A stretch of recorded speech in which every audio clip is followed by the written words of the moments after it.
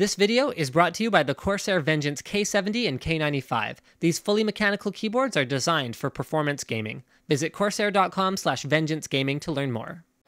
770 1440p review, take 2, shot 1. Now, if you're a regular viewer, you've probably heard me say before, why are you buying a high-end graphics card if you're still connecting to your monitor via VGA? I would actually go further than that now. If you're spending a few $100s on a graphics card and you're not running at a resolution higher than 1080p, you're probably doing something wrong and you're probably misallocating your funds in some way, because monitors are so inexpensive now. They've got those cheap ones on eBay. You can get IPS panels for a few $100 for a 1440p display. That you should make that part of your upgrade plan in order to have a better, more immersive gaming experience.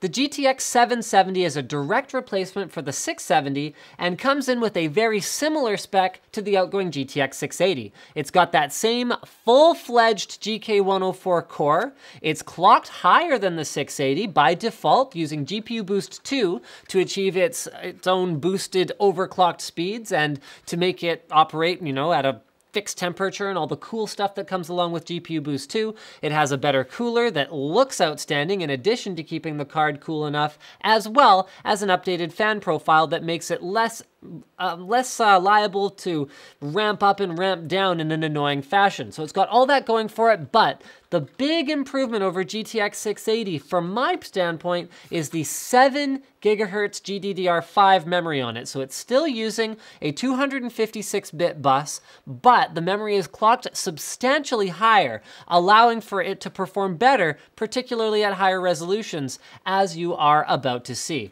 Now we're using our usual standardized test bench. We've got an Intel Core i7-3960X at 4 gigahertz, 16 gigs of Kingston RAM, a P9X79 Deluxe motherboard, a 128 gig SSD for our boot drive, as well as the latest drivers from both the green and the red teams. Without further ado, let's get into the performance numbers. Metro Last Light is an unbelievably demanding game. At 1440p, even the GTX Titan and GTX 780 are brought to their knees. However, their version of brought to their knees is very different from the rest of the cards. You can see here that memory bandwidth is king.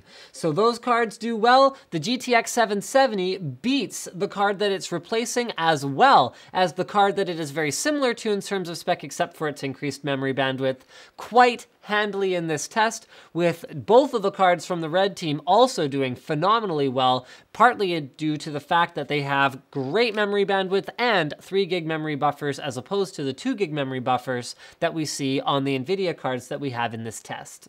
In Tomb Raider, we see a hint of the things that we saw in our 1080p performance review of this card, where it looks like the GPU boost on this particular card isn't that competitive with the way that our 680 turns up when overclocked. Remember, we overclock all of our cards for our performance testing. So what that revealed was that our GTX 770 is not necessarily faster than our 680 once both cards are overclocked to the max. I'm expecting this to change at some point with some tweaks.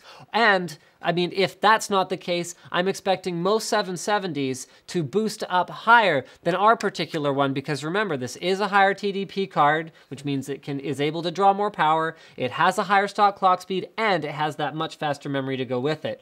With all of that said, we've got GTX Titan and GTX 780 in completely their own world, way atop of the graphs. Then we've got a clustering of cards that are all pretty much within margin of error of the ones on either side of them, followed up by the GTX 660 Ti and the GTX 670 down at the very bottom. In Bioshock Infinite, we see another example of GTX Titan, GTX 780 completely running away with it, stealing the show, and everything else looking like a very sort of clustered grouping of cards. Once again, though, we see our 770, in spite of the fact that we did observe some weird ramping of the core clock speed, pull ahead of the GTX 680, and it looks like, remember guys, at higher resolutions, we're more dependent on memory performance. It looks like that memory is really helping out the card here. In Far Cry 3, same pattern. Those top 2 cards are the top 2 cards and everything else is below them. But we do see the 770 pull ahead not only of the 670 in a pretty sort of impressive fashion, but we see it pull ahead of the GTX 680 as well. So we can attribute this to the improved memory bandwidth once again. Moving on to Far Cry 3 Blood Dragon. Remember, these are based on the same engine, but have very different demands on your system. We see, again, GTX Titan, GTX 780, and everything else very, very close after that, with the GTX 770 being the only GK104-based card that really separated itself in this test. We did rerun these numbers, and it's pretty bizarre, and we're not quite sure how we ended up with the same performance with all three of these cards, especially at such a GPU-bound resolution, but there you have it. The 770 was the only one that really separated itself. Crysis 3 is another game where we see the GTX 770's very incremental improvements over the last generation GeForce cards, and we see GTX Titan and GTX 780 just kind of stomping all over everything, just like they are probably going to continue to do for a while, until AMD manages to launch some kind of counterattack that can in some way address the GTX 780 and GTX Titan. So what's the conclusion for this? GTX 770 is very suitable for running at 1440p, just like GTX 680 was before it, except more so. It looks better. It's quieter. Not only is it quieter, but the way the fan ramps up and down is less annoying. You get GeForce experience, which allows you to keep your drivers updated, as well as gives you recommendations for your game settings, which might not be relevant to you, but might be relevant to someone who you recommend a card to if you know that they can't handling all that stuff on their own. And it comes in at a lower price than the GTX 680 that it is inheriting most of its technology from, but not its looks. You get a card that looks very premium, sounds very premium, performs very premium, and is suitable for gaming at that resolution at a price point that it wasn't available at before. So it's really hard to go wrong. Bear in mind, guys, the numbers you were looking at in this test were based on us running at extremely high settings at that resolution.